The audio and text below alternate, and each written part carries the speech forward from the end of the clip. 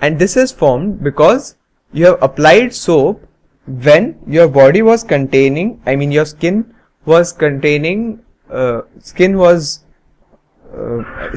had hard water on it, and the soap which you applied reacted with the calcium ions present in that hard water, and so this scum has formed. So soaps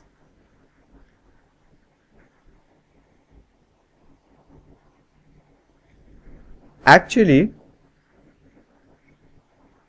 do not work in hard water.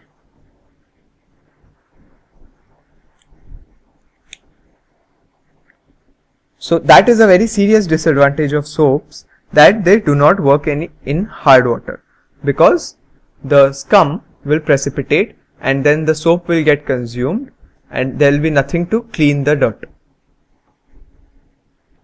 So what should we do to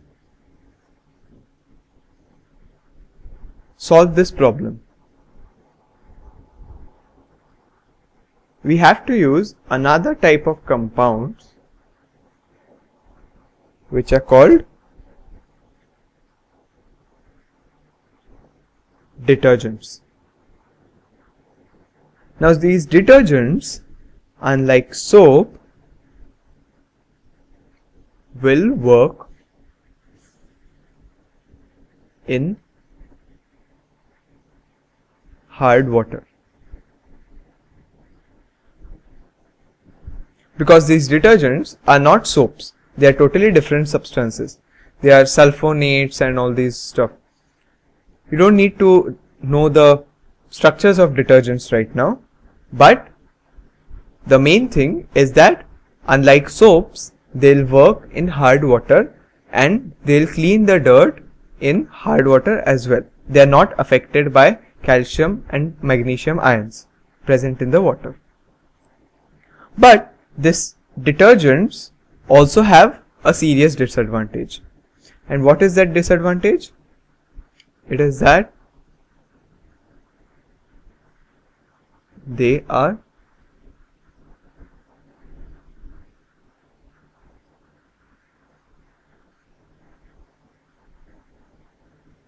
non-biodegradable.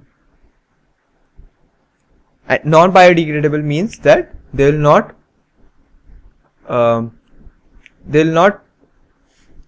degrade inside the soil. They will not decompose inside the soil. So, and that non-biodegradable substance makes the soil quality very bad.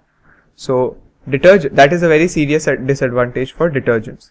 And unlike detergents, soaps are biodegradable. That is, they will decompose in the soil.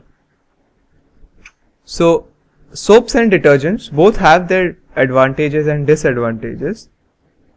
So let us make a common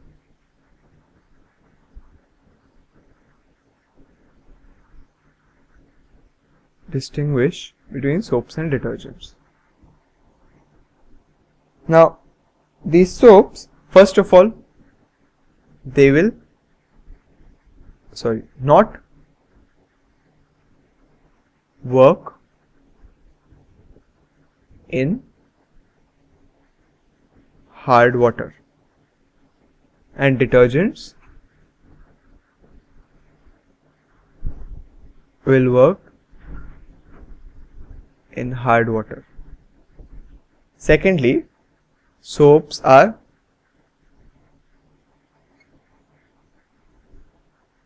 biodegradable and detergents are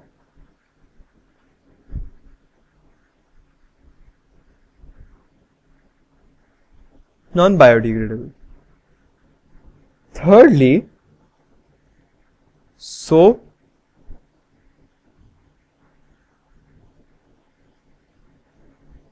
can be used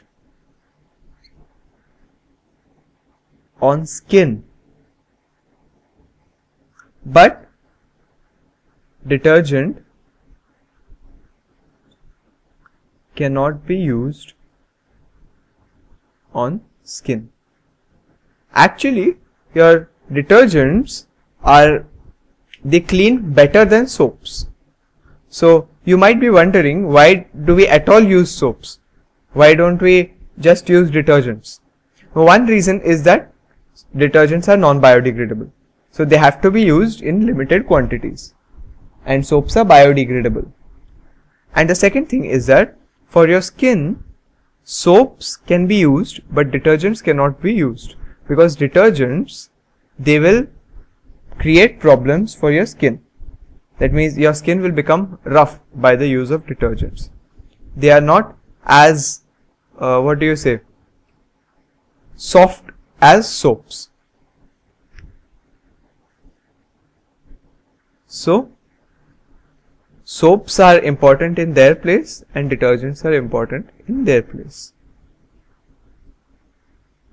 Now this ends soaps and detergents, and subsequently it ends the chapter. Now there are some important points to remember in this chapter.